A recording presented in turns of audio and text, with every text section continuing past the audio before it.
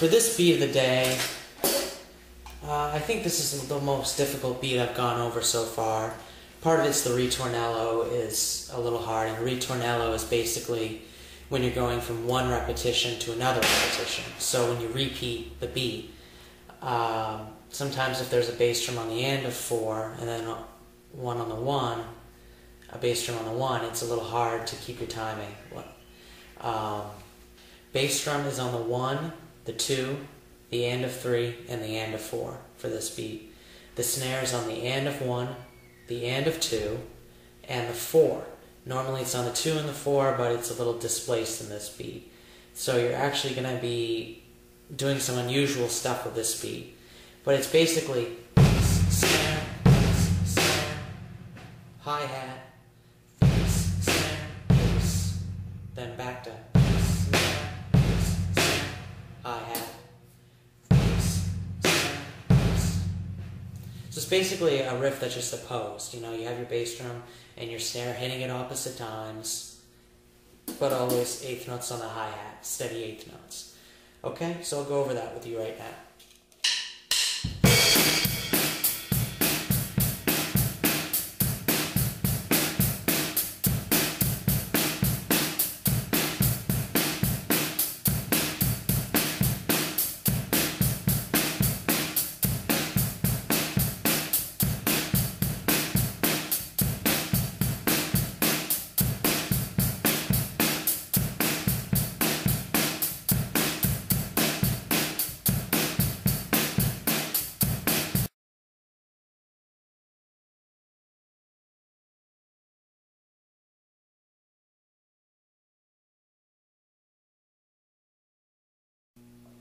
Okay, for this groove and fill combination, you're going to start out with the easiest groove in rock music, the bass on the 1 and the 3, the snare on the 2 and the 4, hi-hats playing straight eighth notes.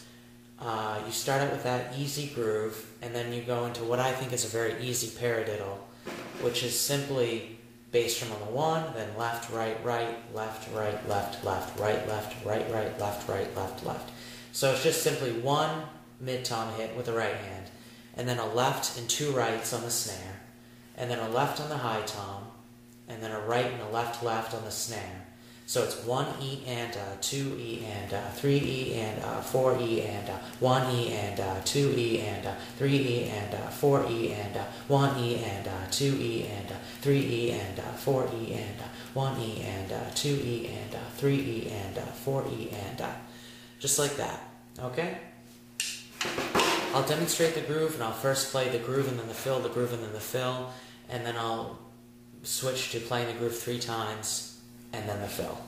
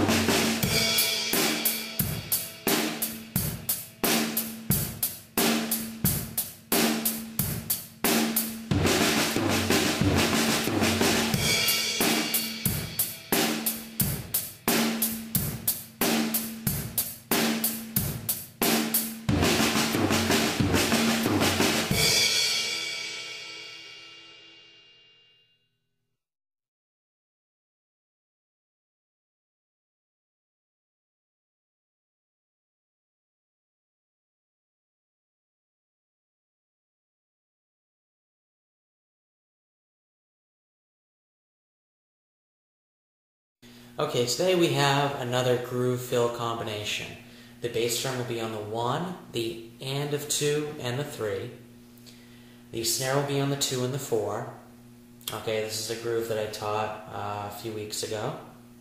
I call it the Michael Jackson groove. It just feels like I've heard it in a Michael Jackson song before. The paradiddle is the second one that I went over. It's simply mid-tom followed by left, right, right on the snare. Then you hit the left on the high tom, a right on the floor tom, and 2 lefts on the snare. So it's 1 E and 2 E and 3 E and 4 E and 1 E and 2 E and 3 E and 4 E and 1 E and 2 E and 3 E and 4 E and... Okay? I'll demonstrate that for you right now.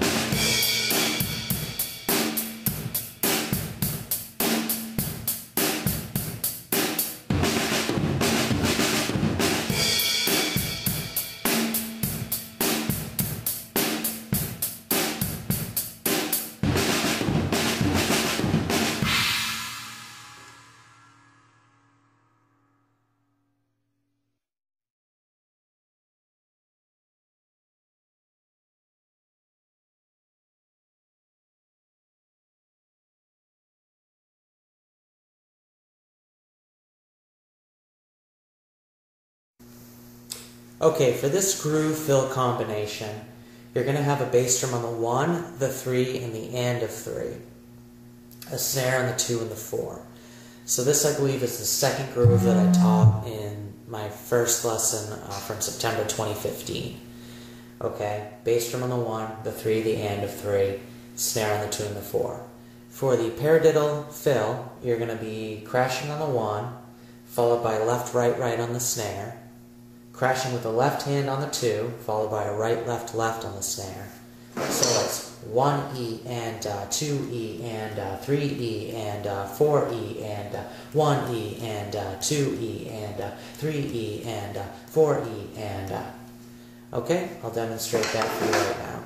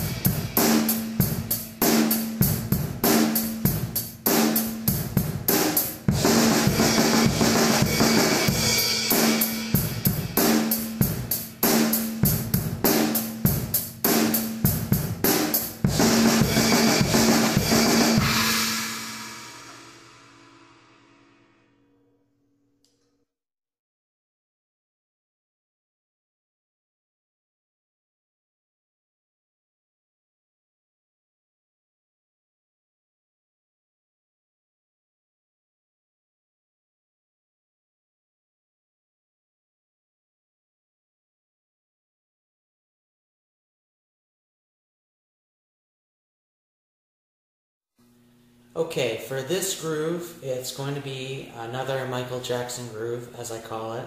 Bass drum on the 1, the end of 2 and the 3, a snare on the 2 and the 4. For the paradiddle fill, it's the paradiddle number 4, as I taught, so it's going to be a bass drum and a hi-hat on the 1, that's with the right hand, left hand snare on the E of 1, 2 and, So it's right, left, right, right. That's 1E and a, 2E and a, 3E and a, 4E and a, 1E and a, 2E and a, 3E and a, whoops, 1E and a, 1E and a, 2E and a, 3E and a. Alright, so 1E and a, 2E and a, 3E and a, 4E and a, 1E and a, 2E and a, 3E and a, 4E and a. Yeah, this paradiddle is a little weird, okay? I'll demonstrate that for you right now.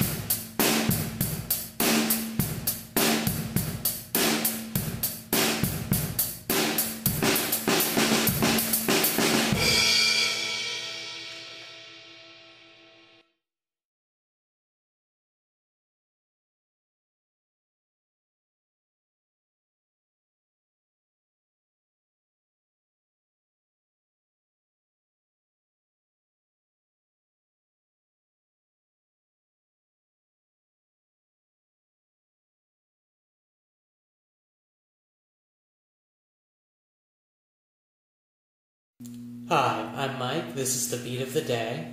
On this beat, the groove is the bass on the 1, snare on the 2, bass on the and of 3, and the snare on the 4. So this is the third groove that I taught in the September of 2015 drum lesson. For your paradiddle, you're going to do a crash on the 1, E on the 1 is a snare, and then 2 rights for the and the of 1 on the high tom. So that's 1E and Then you go back to the snare for the 2. The E of 2 is a mid tom, and then the and the are both on the snare with the left hand. So it's right, left, right, right, left, left. Back to the crash on the 3. Then you're going to go left on the snare, then right, right. So that's 3E and then 4E and So again, 4E and So left, right, left. Right, left, right, right. Left, right, left, left. Right, left, right, right. Left, right, left. Over and over again. Okay? I'll demonstrate that for you right now.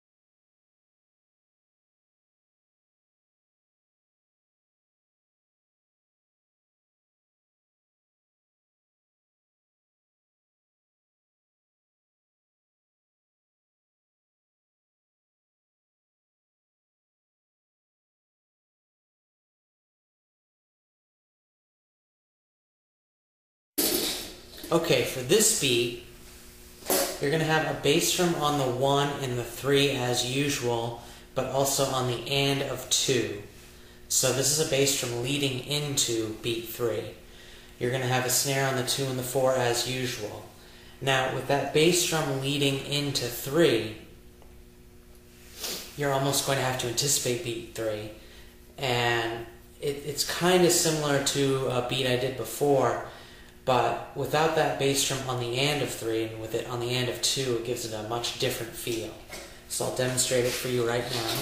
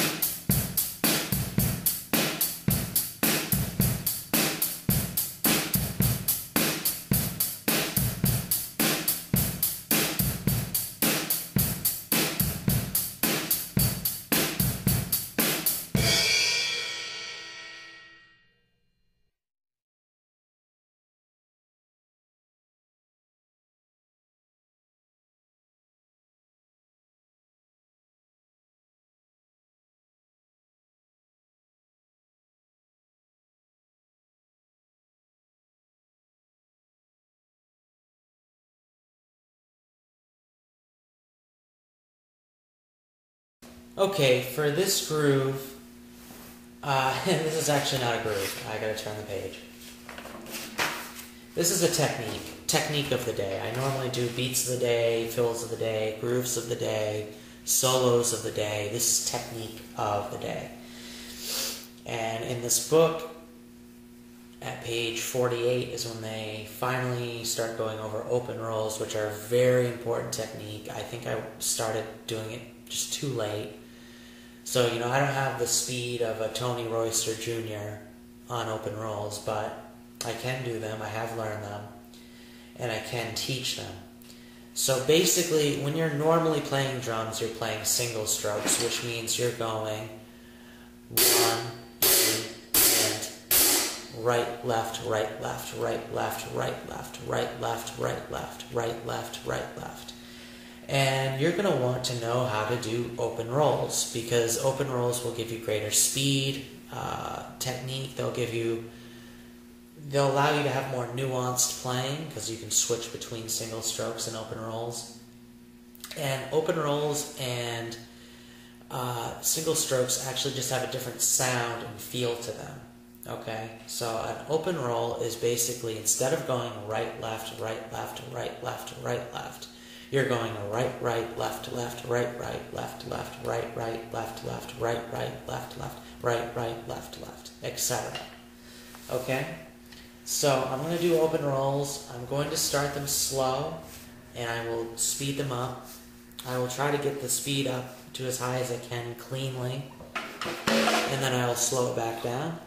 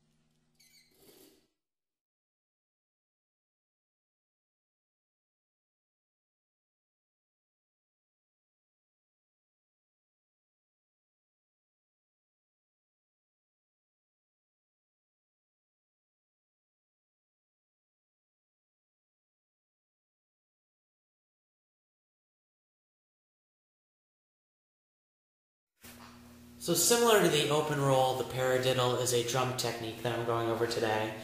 So I'm not going over a drum beat per se, but a technique. The first paradiddle I'm showing you is the fixed paradiddle. It's the most common paradiddle, and it's just right, left, right, right, left, right, left, left, right, right, left, right, right, left, right, left, left, right, left, right, right, left, right, left, left, right, left, right, right, left, right, left, left.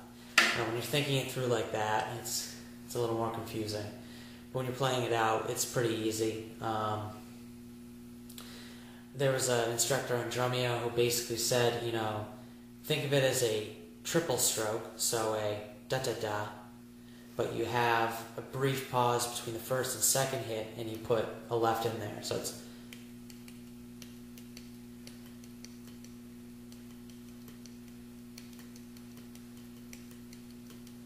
and it alternates between the right and the left hand. I would try, you know, just doing a right, left, right, right around the drums first. So, and then start with your left hand, and then incorporate it, the whole paradiddle, and just go around the drums. Alright, so I'm just going to demonstrate a paradiddle snare roll today, and in the coming days I'm going to be going over paradiddles that are fills and use more of the drums. Okay?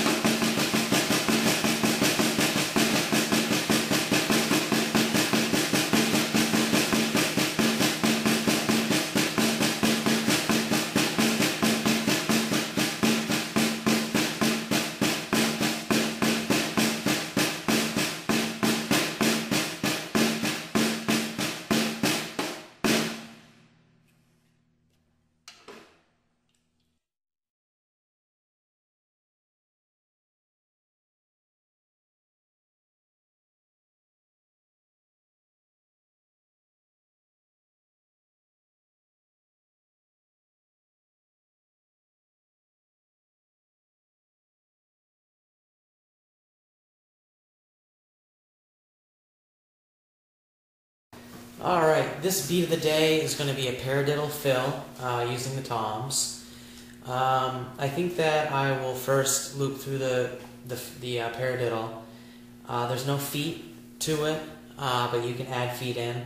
And what I'm going to do is add a bass drum on the 1, bass drum on the 3, hi-hat on the 2 and the 4. Use the hi-hat as the backbeat, bass drum as the downbeat, kind of the usual. And yeah, and then there's no groove to it, so that's why I'll add the feet, is to kind of make it groove better. Okay?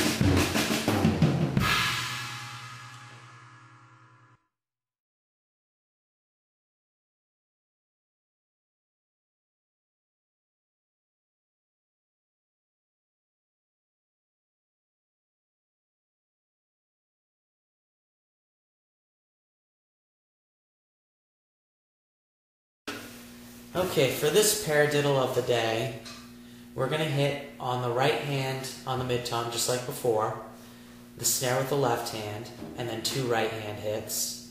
Then we're going to hit the high tom with the left hand, the floor tom with the right hand, and then 2 left hand hits on the snare, and then we're just going to simply repeat the pattern for beats 3 and beats 4.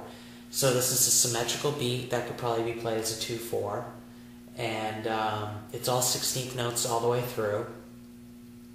What I'm going to do is play it without the feet, and then I'm going to add a bass drum on the 1 and the 3, and then a hi-hat stroke on the 2 and the 4.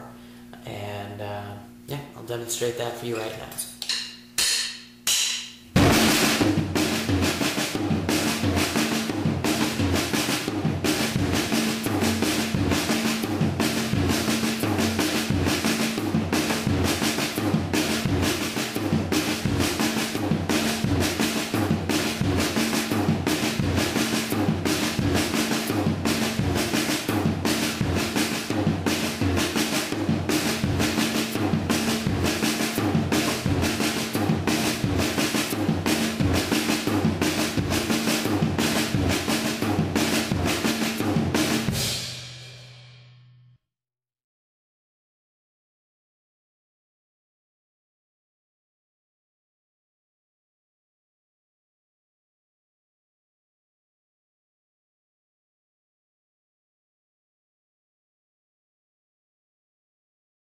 Okay, this groove fill combination utilizes open rolls, which I went over yesterday.